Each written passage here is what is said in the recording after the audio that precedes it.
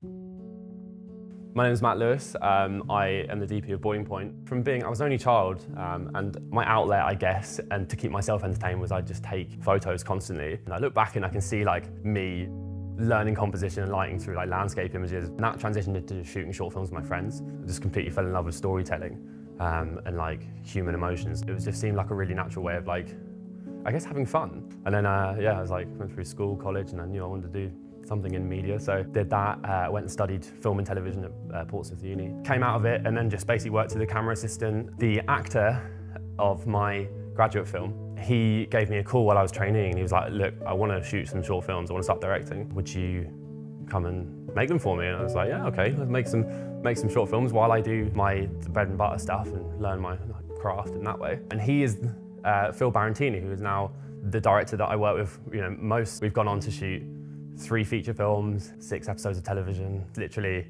the both of us sort of rising together, and it's been a wicked journey. So yeah, that's pretty much the way it's happened. Boiling Point was my second feature film. It was all shot in one take. It was an almighty challenge. Filmed in Dalston in East London. We did it in March 2020. It was just before the lockdown. We actually got kind of cut short. We were meant to have 8 goes at shooting it, and we got 4 goes at it.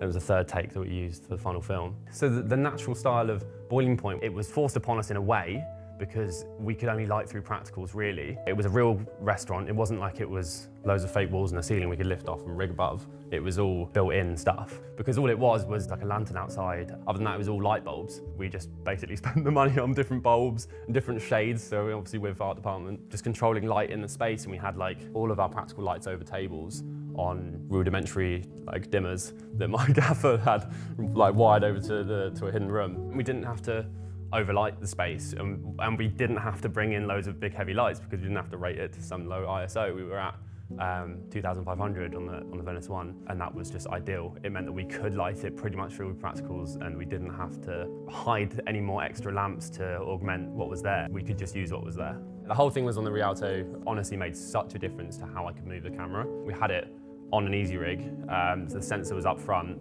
and the body of the camera was on my back, high enough on my back that as I turned, I didn't like knock everything off all the kitchen counters or like set it on fire. So it was perfect for me being nimble. I had these 2 handles here. I think I had 2 Starlight monitors like that, 45 degrees, because I spent more time pointing it to a side than I did like straight on because the space was so tight. But it meant I could like slot myself into a little tiny area of like the kitchen and then like spin it to someone that way, with a monitor this way, and then spin it back and get that way. So the Rialto was so perfect for what we needed for it.